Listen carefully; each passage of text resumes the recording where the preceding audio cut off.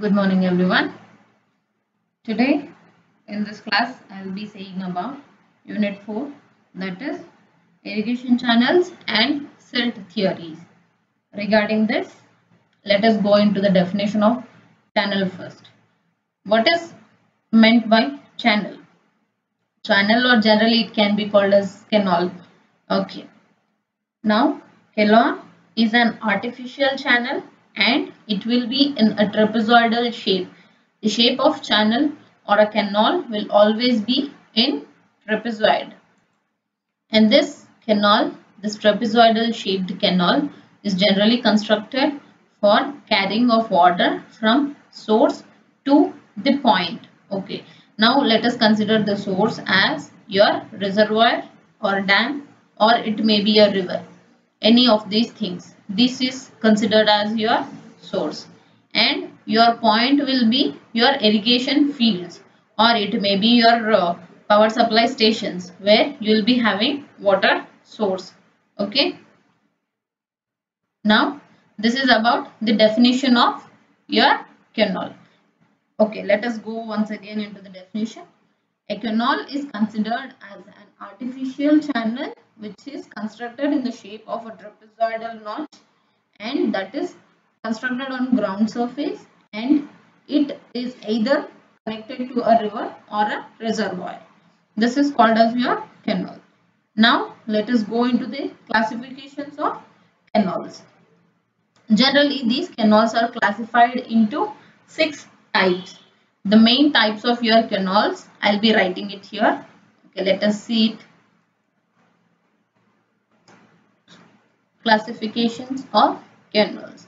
In these classifications of canals are generally subdivided into 6 categories, in which your first one will be classification based on source, and the second one is classification based on financial output, and the third one is classification based on function of canal, and the fourth one is classification based on boundary surfaces.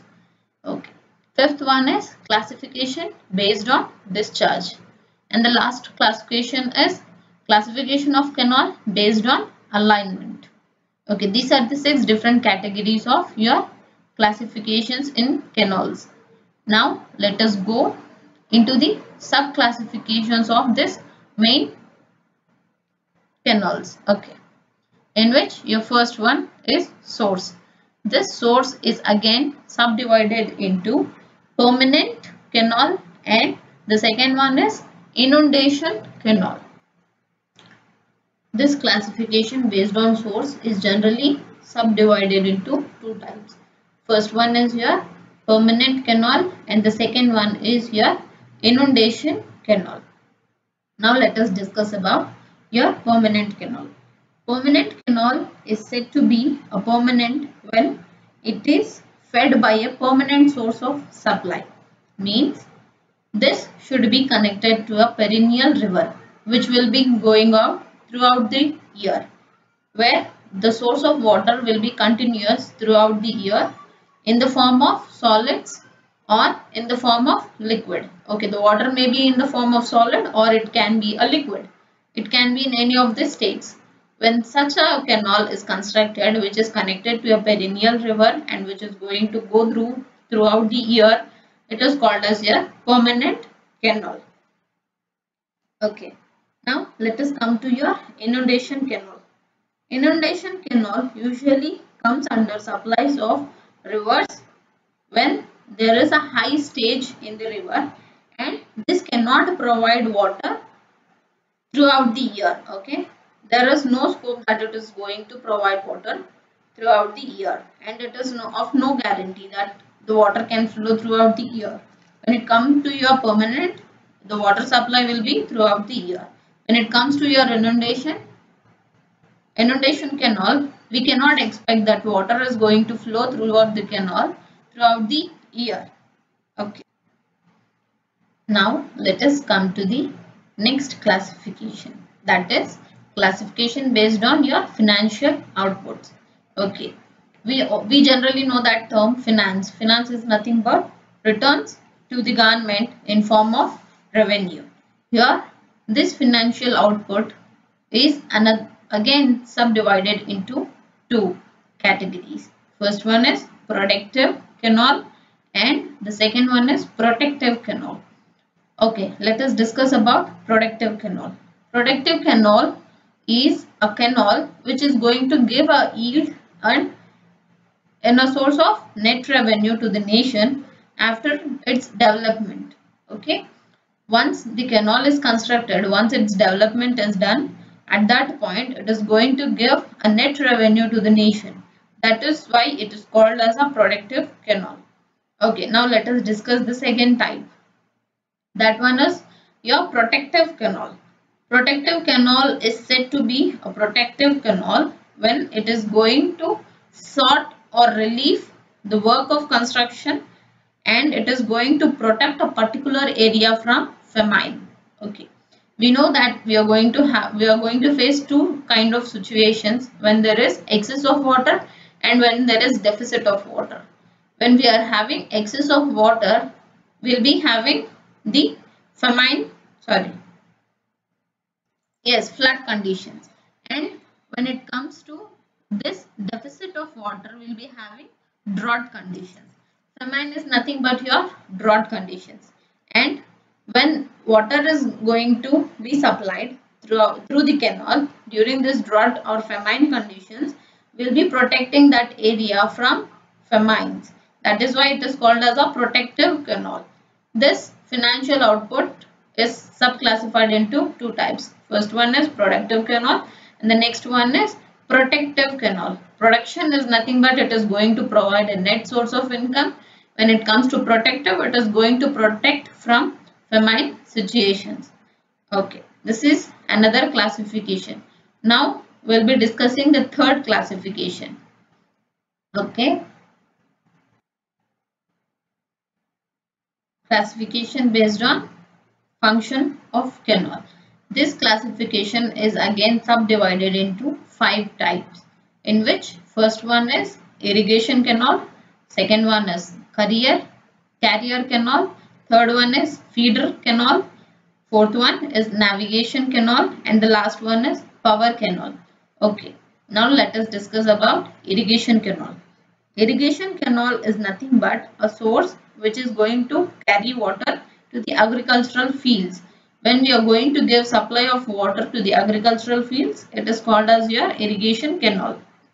Okay, next one is carrier canal. A carrier canal is also an irrigation canal, and it will carry water for another canals also. That is why it is called as a carrier canal. It is not only a source of irrigation water but also gives supplies to another canals. For that reason, it is called as a carrier canal. For example, we can take it as this Chenab canal in West Punjab in Pakistan. That is being taken as a best example for a carrier canal, where it is going to give supply for doing irrigation and also carries water for another canals. The next category is feeder canal. A feeder canal is constructed with the idea of feeding 2 or more canals. Here we don't use this feeder canal for any kind of irrigation, but this canal is generally constructed for creating a feeding for 2 or more canals. The best example for these feeder canals are Rajasthan feeder canal and Sri Hind feeder canals. These are the two best examples where we'll be seeing that water supply is giving source to 2 or more channels. Okay.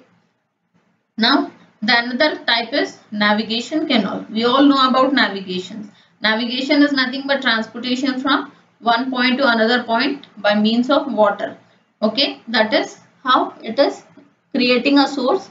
This navigation canal is going to create a source from one point to another point by means of a transportation. That is why this is called as a navigation canal. And the last one is power canal. We all know about power. Electricity. Power is nothing but electricity generation. Here, this power canal is also supplied for generation of power.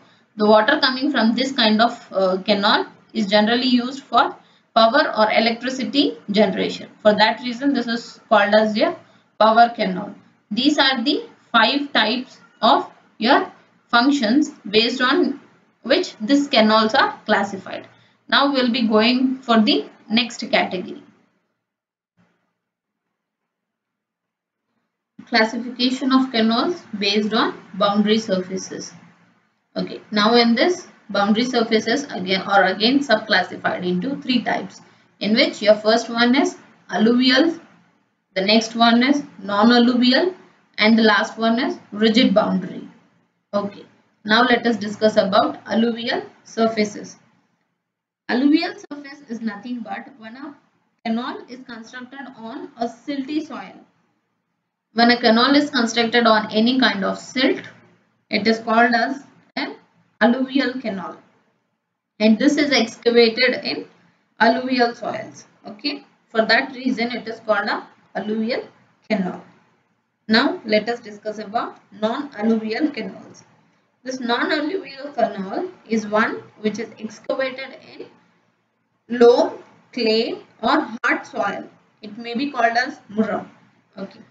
When a canal is excavated in silty loam or clay or hard soil, it is called as non-alluvial canal.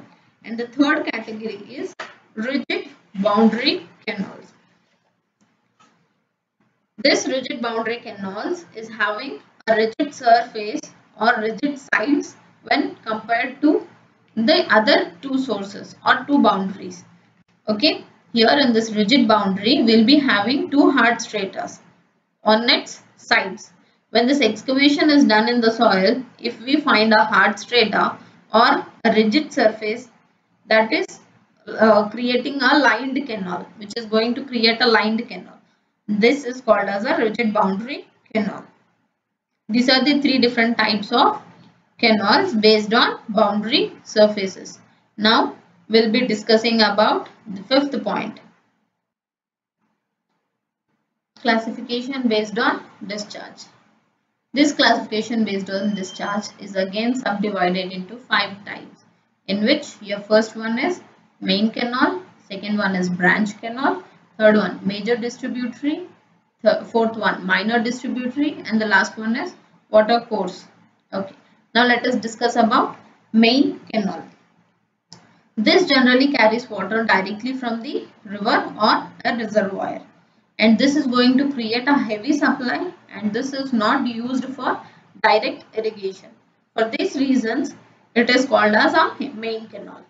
And this main canal also acts as water carrier to feed supplies to branch canals and major distributaries. This is about main canal. Next one is your branch canal.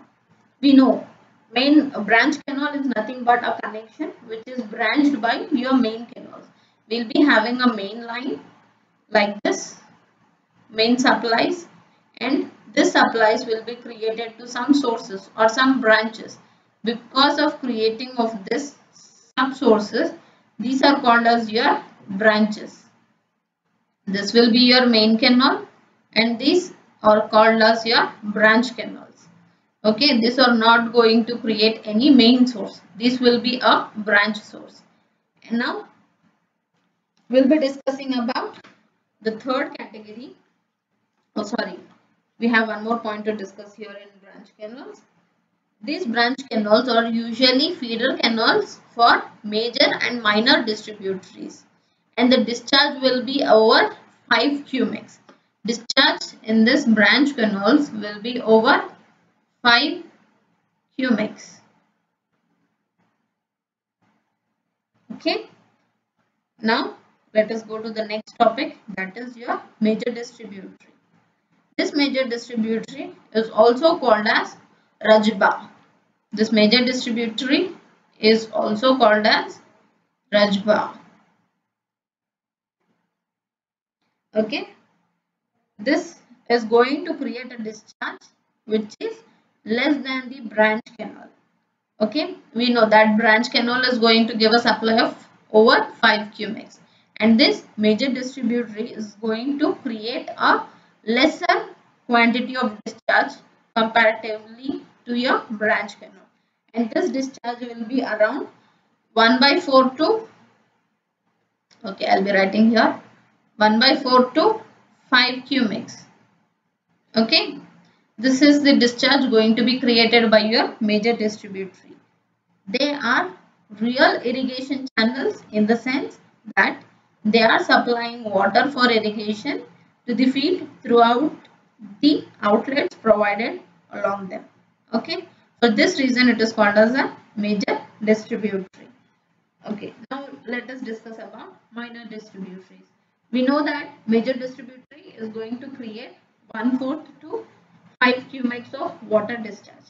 When we compare this major and minor distributaries, the discharge will be usually less than 1/4 cubics. Here in this minor distributary, discharge will be less than 1/4 cubics. That is why this is called a minor distributary. And this supplies water to the water courses through outlets provided along them. Okay. Now the last one is your water course. Water course is also called as a field channel. This is a small channel which is going to ultimately feed the water to irrigation field. This is finally going to create a supply of water to the field. That is why this is called as your water course, and it is also called as your field channel or small channel. Okay, that is about discharge. Now we'll be discussing the last category, that is classification based on canal alignments. And this canal alignment is generally subclassified. I'll be writing it over here because I don't have space over there. Okay, I'll be writing the main heading over here. It is classification based on alignment, and this alignment is again subclassified. Let me change the color first.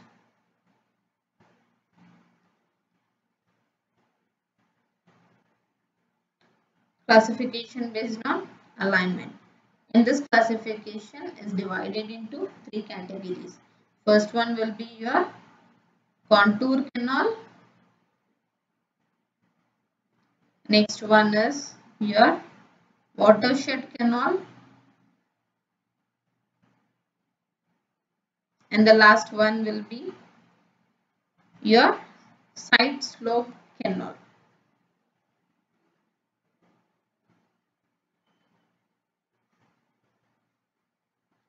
Okay, now this will be showing in the cross section of canals. In canal alignment, we'll be showing what are these contour canals, watersheds, and side slope canals. We have a cross section over here, and I'll be showing the canal alignment in which we have all these three categories of aligned canals. Okay.